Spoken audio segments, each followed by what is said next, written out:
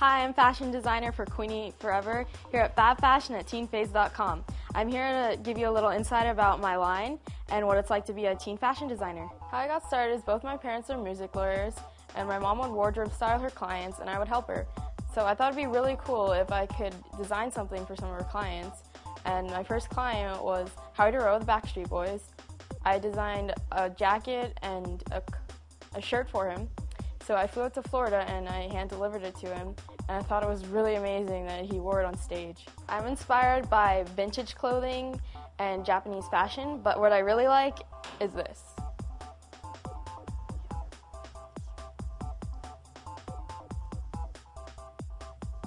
Some of the things I like to design are t-shirts.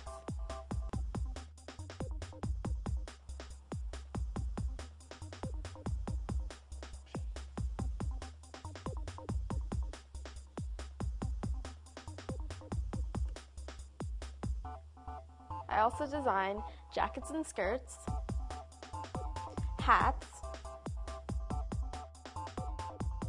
and even tote bags. But the thing I like designing the most are dresses.